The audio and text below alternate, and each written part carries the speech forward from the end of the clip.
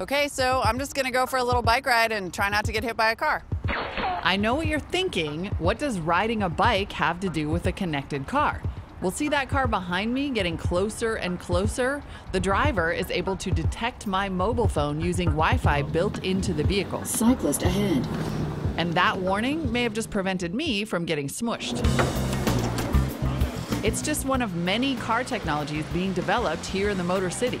GM has also decked out its Chevy Volt with 4G LTE connectivity. Think of it as a high-speed wireless broadband hotspot on wheels, where devices are integrated and they share all kinds of information. The 4G LTE bandwidth allows us to do a whole lot more than we've ever been able to do before. So each of these screens represents one of the screens in the car? That's exactly right. So this screen in the middle is this particular screen here.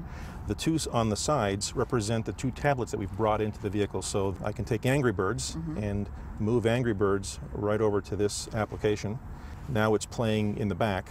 And I can take YouTube over here and give the complete YouTube control to the rear seat. Then go crazy, whether that's playing video games. Imagine if you were a kid sitting back here, how happy you would be right now. Or watching cat videos on YouTube. Ooh. Now I'm going to test out one of the most promising elements of high-speed 4G internet in a car, a video call from the back seat. I have Skype loaded up and I'm going to call our interns back in San Francisco.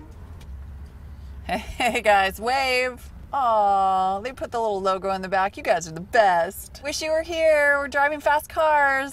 It's really fun. We can't hear them because of our studio mics, but this is pretty good video quality. All right, good job. Get back to work. Now, the strongest trend in in-car entertainment is making the in-car systems feel more like smartphones or interfaces that you're already used to.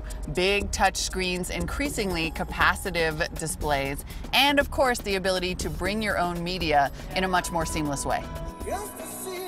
Be it music, personal photos, even home movies. At Ford, engineers are working on ways to analyze your driving patterns and then help you drive in a more energy-efficient way. We took out one of their plug-in hybrid research vehicles for a test drive. We defined the parking lots around our campus as green zones, and as you drive, you're going to see the car turn its engine on and off. The green zones are areas that are recommended for driving in all-electric mode versus gas mode, say when you're near home or a school. As you enter the parking lot area here, listen, you're going to see that the car turns itself off. It's such a defined boundary, like, nope, not yet, not yet.